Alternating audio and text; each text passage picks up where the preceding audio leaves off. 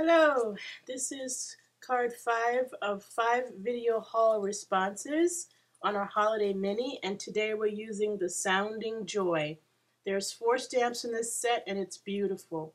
We're making a round card, so I cut a round card base, a ring from a designer series paper, Halle Berry, and a ring and a circle smaller than the base from vellum.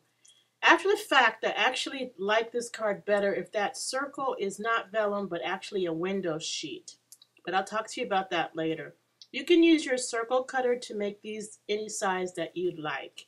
I have a 4 3/4 inch base circle, and then the ring is 4 1/4, and then the round circle on the inside is 3 3/4. But you can do these any size and it will work with this card no matter what circle size you choose.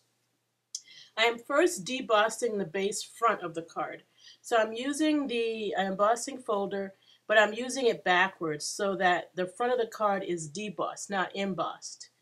This will give me flat dots on the front of the card, and you'll see why we need that. And the ring of designer series paper, which is from Halle Berry, I'm actually embossing. So this one I'm putting it face front. So if you see the Stampin' Up logo, then you're embossing. If you don't see the Stampin' Up logo when you run it through, then you're debossing. So just remember, face up with logo, emboss. Face up without logo is a deboss. Okay, so once you've got that done, you can just put those on the side. And what we're going to start by doing is we're going to do some wet embossing, and that's why I did the dots debossed. So the dots are pushed out on the inside, but they're flat on the front of the card.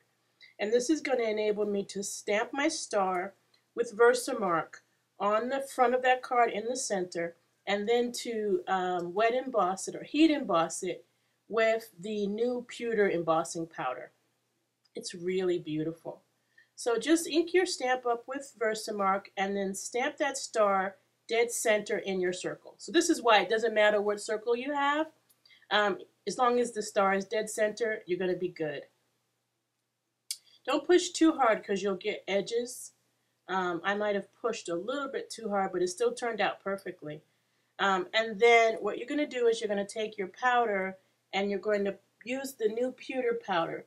I love the color of this. It's not at all like silver or gold. It's kind of like a brand new luxury hotel faucet, you know, really pretty color. So in order to keep things neat and to enable me to pour the powder back in the jar, I'm going to get a black sheet of paper and I'm going to fold that paper in half and put it under this stuff, so that when I pour the powder on, the black sheet will catch the powder. So you pour it as many times as you need to make sure that the letters are completely coated, and then I paused. You didn't catch it, but I paused and I heat embossed this. Look how beautiful that color is. Again, it makes me think of a luxury hotel faucet. The color, it sparkles, it shines, and it's really, it's very luxurious. So then I pour the powder back in the jar. And this is why you can buy our embossing powders and they'll last you forever, because you just keep reusing them. The only time you don't reuse them is when you mix them. And even then sometimes you can reuse the mix. So now I take my round circle piece of vellum. Again, I had prepared this using my Stampin' Majig so that I could make sure I was stamping my sentiment dead center of the vellum. I'm using StazOn ink for stamping this sentiment, and I really love it. You'll notice it has a mixed font. So it's got some script and some sans serif font in this sentiment, so I love it. It's very ornamental, and that's why I like it on the front of the card. So I've used my StazOn, and my Stampin' Majig is just helping me keep it all in the right place on the vellum. Then I stamp straight down. I mentioned that I use StazOn ink. You want to use StazOn, especially if you use the window sheets, which I think it would turn out even better with the window sheets. But I love it either way. Look at that font. Is that not beautiful? The font for the word king, it's just so ornamental. So now we're going to actually adhere that to the front of the card. The reason I'm adhering it to the card as opposed to the loop is because I want to be able to see that pewter and the embossing on the base. So I need this vellum or window sheet to be very flat. Now you could use spray adhesive or vellum adhesive if you want to. I chose to use mono glue, and the reason is when I lay it down, because it's a liquid glue, it gives me some play time, which means that I can take my time and move it around a while before it actually is stuck for good. It gives me some freedom, whereas other types of adhesives don't give me that freedom to move it after I lay it down.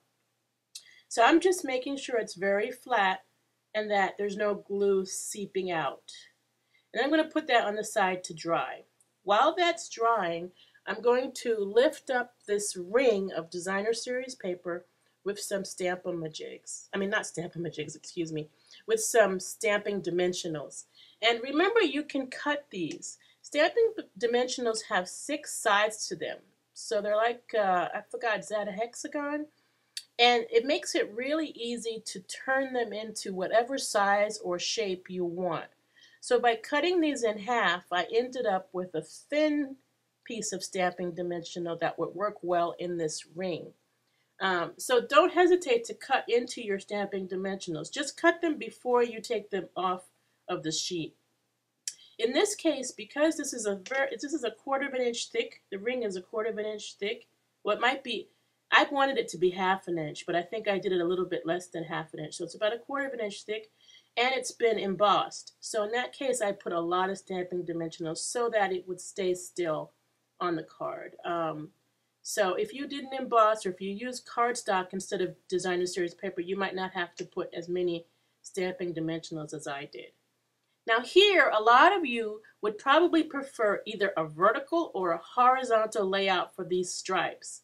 But I purposely, I'm kind of weird this way, I purposely tilted them because I like the variation. So it's kind of like an unexpected. If it was straight up and down or horizontal, it would be too expected for me. So that's why I tilted.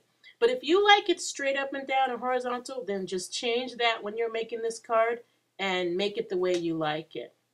Next, I'm going to use my felt embellishments again. So I went and got my glue gun. And I find that the glue gun is the best thing to use, especially if you're going to mail it, because that will not come off. When you use that hot glue dries, and you'd have to tear that paper to get that embellishment off. So it's great for mailing. Whereas if I wasn't mailing it far, if it wasn't going by post office, I might just use some sticky tape or some mono glue for that as well. Now, the card's almost done, but let's pretty up the inside as well.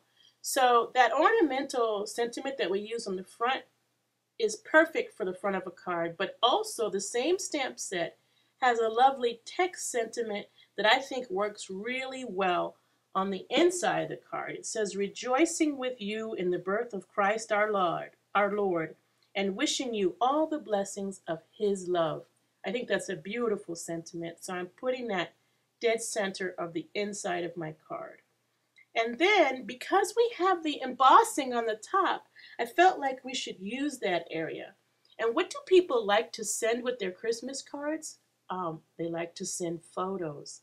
Why not create a round photo just by using our punch?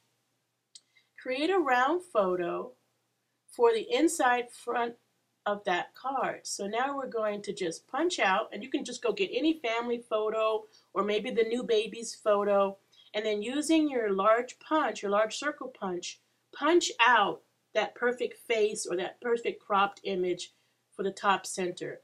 And I think that just brings this all together and really makes it a holiday card. Love it. So I hope you enjoyed this. Soon I'll be back again, and I'll be talking a lot about Simply Scored. So please come back and visit me again real soon. Thanks for everything. Bye-bye.